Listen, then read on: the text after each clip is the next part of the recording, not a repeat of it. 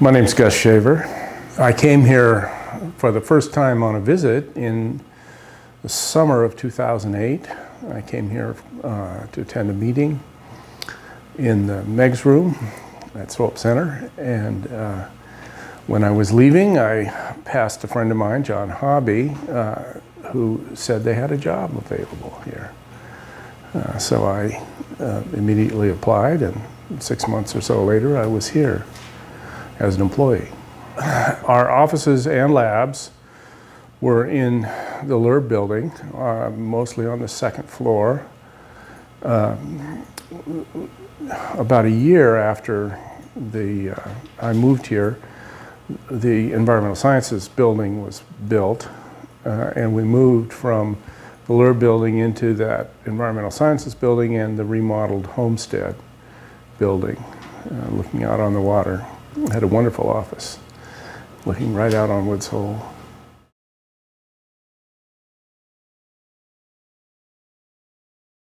I started studying ecosystems ecology as a graduate student.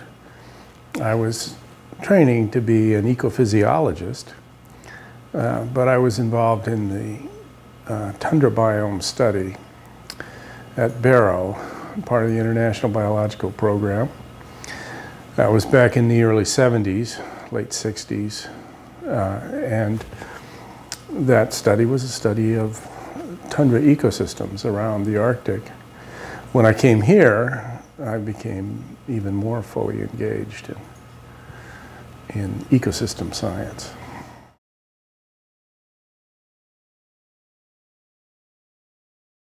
Ecosystem science is not very theoretical. Most ecosystem scientists don't think theoretically. Many do. I'm interested in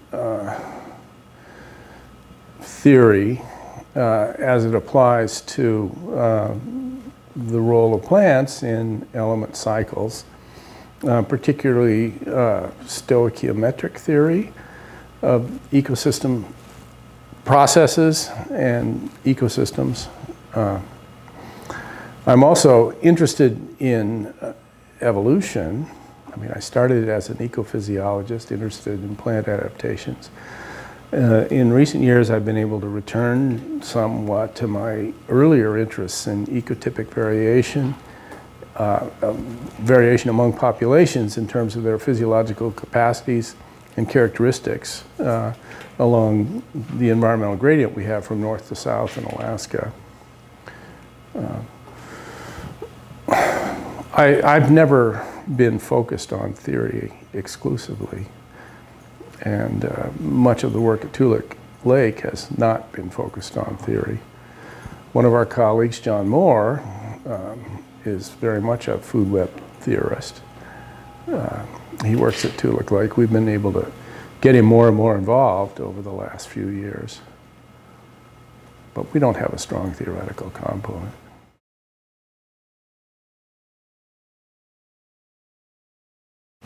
The long-term ecological research LTER program was first developed in 1980. The Arctic LTER project was, well, we obtained LTER funding in 1988. This was a program that we had all been hoping would be developed, and we were pushing for it. And we were already at the time committed to long-term research at Toolik Lake in Alaska, both terrestrial and aquatic research. I had been working at Toolik Lake since 1976, and John Hobby, Bruce Peterson, others from the Ecosystem Center since 1975. So we'd been working more than 10 years at Toolik Lake before we got LTER funding. And we basically built the LTER as a combination of the separate terrestrial and aquatic programs that we'd already established there.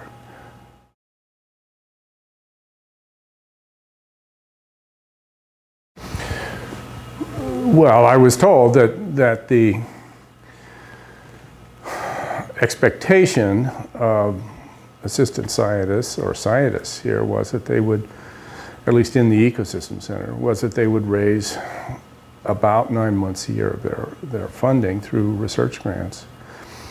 When I came here, I was able to bring with me several months a year of funding. I've been working on a couple of grants at the University of Alaska and at San Diego State University. But of course, I immediately sat down and wrote proposals. The first proposal I wrote was successful. It was to work with Jerry Melillo on a project involving plant nitrogen and phosphorus use and interaction of N and P in plants. There was, it started about a year before I got here, there was a global carbon project at the MBL, at the Ecosystem Center, that involved all of the staff at the Ecosystem Center, the PhD staff. And I, of course, participated in that. We had a couple of large grants from the National Science Foundation and from DOE. Spent hours and hours talking with each other in the meeting room upstairs in Homestead.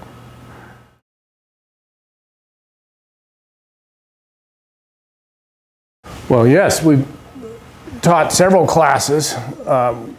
When I first came here, for several years, we taught a winter term ecology class. Most of the years it was 4 weeks. Each week we would take a special topic and look at it in depth with a group of students who had, at that time, students from small colleges in particular had January, February as a winter term squeezed in between 2 longer semesters. So they came here and we did that. And then starting in 1998, I think it's 1998, the Ecosystem Center has been teaching this semester in environmental science, which is a really great thing for us as well as for the students.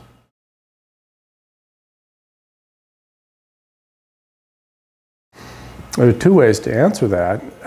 One is that, you know, the conditions of my employment are that I have to raise grant funds to cover my research and to pay my salary.